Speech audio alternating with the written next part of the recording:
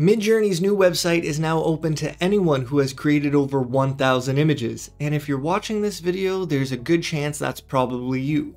But how do you access it? Well, let me show you. Over on the Midjourney Discord, you need to go into a public room and hit /info. This could be a support room or a general creation channel, and you're gonna type in /info. This will bring up your lifetime usage, and if you've made over 1,000 images, you should see some new channels available to you, like alpha testing or maybe some super user clubs. Now that you've synced your progress with Midjourney, you can go to the alpha website and start creating there. You can find it at alpha.midjourney.com. It's going to ask you to sign in with your Discord account, and once you do that, you'll be greeted with the new homepage. The very first thing I want to show you that you might be interested in is this little button down here. You might want to change it from light mode to dark mode. This is how I prefer it, at least. In this video, I'll be going over every possible feature on this website, so I'll leave some timestamps in the description below. We'll get to this explore page after, but let's just jump right into creating an image. Instead of the prompt box on Discord being at the bottom, we now have it up top. You can click up here and start imagining. Let's say I want to see a faded magazine photograph of a vintage retro-futuristic sports car. Now, I believe you can write your parameters the same as you would on Discord, but the big change to your workflow is going to come from this drop-down menu over here. This brings up basically all of the parameters you're going to need. We can change the image size and aspect ratio right here, portrait, square, landscape, but what's really cool is this little slider we have available. You can make it landscape 2x1.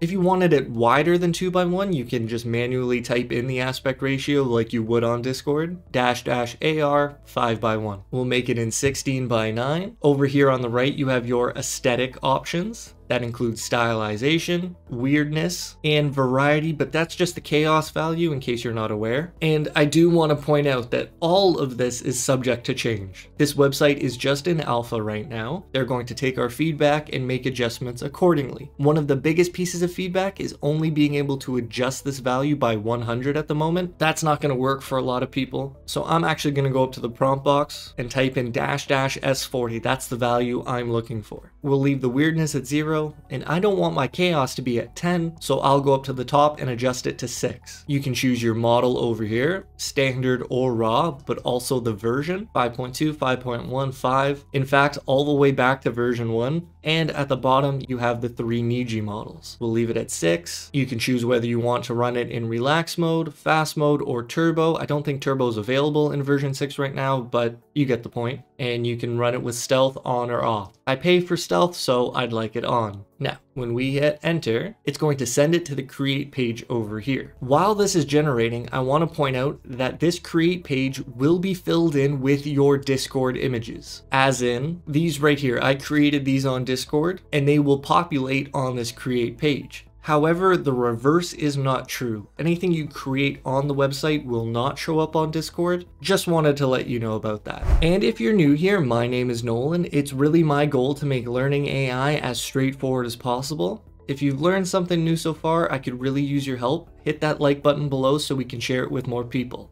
Thanks. Alright, our prompt is done generating. To be honest, I don't like these that much, but you know, that's okay. Now what you'll notice on the website is that your grid will already be split up into 4 pictures. So from here, I can vary subtle or very strong on each of the generations. And that's kind of cool, that'll save you some time. But if you want to see more of your options, you can click on one of the images and you'll be presented with all of these. Again, we have very subtle and strong. We have our 2 upscales, subtle and creative. Here we can remix using subtle and strong. Right away, you see how all of these options are presented in a way more accessible format versus Discord. And that's one of the reasons you might want to be creating on the website. We have our pan options down here, followed by zoom, rerunning the prompt, vary by region, which is in painting. And then you can also just use this prompt again, but you could also use this image as an image prompt with just the click of this button. It'll fill it in right here.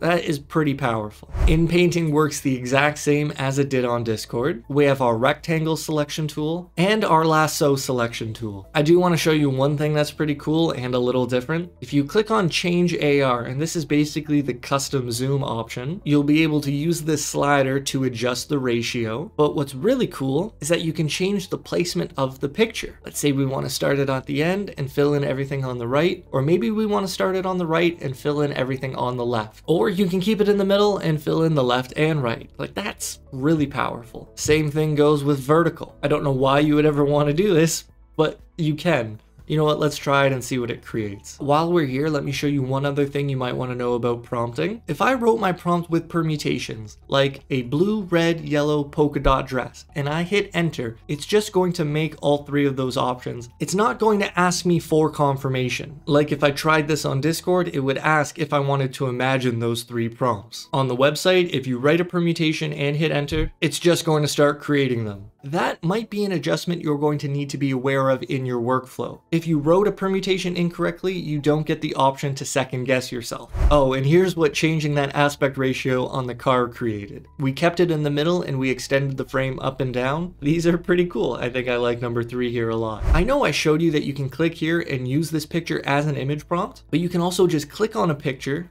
and drag it into the prompt box. That's pretty cool. And what else is cool is that if you click this plus button right here, you get access to every single image prompt you've ever used. You can click and drag, or simply just click and boom, it's there for you. You can also choose a file from your computer or drop a file right here. And what's even better in my opinion is that this is synced to Discord, meaning if you upload a picture on Discord for image prompting, it will appear here. Like, that is a great quality of life improvement. And you know what? Let's blend these images together. See what it creates. Alright, these aren't bad. But now let's switch from creating to viewing your gallery. Your gallery can be found under this archive tab over here, and it's probably going to look something like this. But you have a lot more options available to you. Over here on the right, you're going to see this organize button. Click on that, and it's going to drop down a few more options. The first one I think you're going to want to focus on is the View Options tab. Click on this. Now you'll be able to adjust the layout and image size. First, you have your image size, and this just changes the size of the little thumbnail you see. When it's on small, you'll be able to see way more pictures from your gallery. Maybe you like it on medium, maybe you want to see them larger. But the real setting you're going to want to pay attention to is this layout button. When it's on square, all of these images will be cropped to a square so that they're neatly aligned like this. However, I'm not really a fan of that. I prefer to see it in full, which means I'll see the exact aspect ratios that these pictures were made from. Here's our 16:9, here's our 3:4, down here's our 5:1, and I think just seeing the full image is way easier on my brain. Okay, there's your viewing options. But what about your filters? If you click this tab, you'll have access to all of these options. First, you can sort by your ratings. If you happen to rate your images, you can sort by things you've liked, you can sort by only images you haven't rated, or you can search by images that you have hidden, which isn't the same as deleting, but these do remove the images from your gallery so that you don't have to be bothered by them. As for type, you can search by just your upscales, or maybe just your grids, or maybe you want to do both. Further down, you can select just specific image sizes. Like if I only wanted to see portrait images, these are the ones that would show up. If I wanted just landscapes, this is what I would see. What's pretty cool is that you can select any version. So maybe I only want to see version 4 landscape images, and here they are. You can also sort by published or unpublished, and the difference between those is that if you have the stealth plan, everything you make is unpublished by default. You can then go into each picture and publish them. That's just a little extra option. Furthermore, you can filter by tiled or style raw. I think these options are amazing and everything is so fast. And the last thing you're going to want to pay attention to here is the ability to create smart folders. You can click down here at create folder, and there are 2 types of folders you can make. The first one is just very basic. It's a drag and drop folder. So maybe I'll call it clothing. I can hit create folder, and now I can click any image that has clothing in it, and I can drag it into the clothing folder. Makes sense, right? However, I can also create a smart folder. So you know what? Let's call this one sports car. I'm going to click this box down here for smart folder, and this means that it will automatically add any images that match my search terms. But please note, you can't manually add or remove images from smart folders. That's the key difference. And then down here, I'm just going to type in sports car. Obviously, you can expand this and add a bunch of different terms, but for now, we're just going to keep it simple like this. I'll hit create folder, and now when I click on the sports car folder, every single image I've ever made that used the word sports car shows up right here.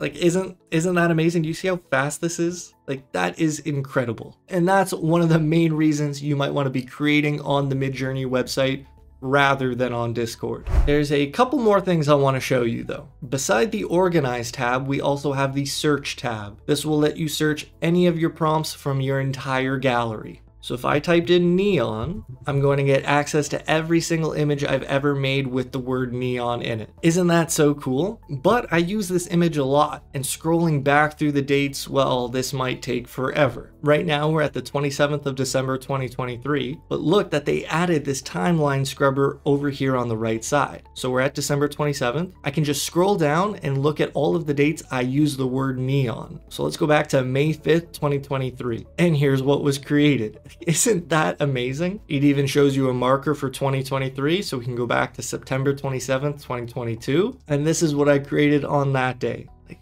isn't that so good? Okay, you've seen how to create images, you've seen how to look through your gallery, but now let's take a look at the homepage of Midjourney. It's called the Explore page, and you can view images by random, the hottest images, the top images, or just images that you have personally liked. Now for random, you can go over here on the right side and click randomize to see a whole new set of random images. If you find one that you want to know more about, you can click on it and you'll be able to see the prompt and how it was made. Also the person who made it. You can then click on their name and see everything they've made, so that's pretty cool. You can also use their image as an image prompt or use their prompt directly. But that's not all. You can actually like this image and leave a heart on it. That will send it to your likes, and the more likes a picture gets, will send it to the hot page. The more likes a picture gets here, will put it into the top page. And then from here, you can sort by the top of the day, the week. This one's really cool. I like this too. Also that one. And the top of the month. Like, look how amazing that is. This one too. And interacting with these images is so seamless.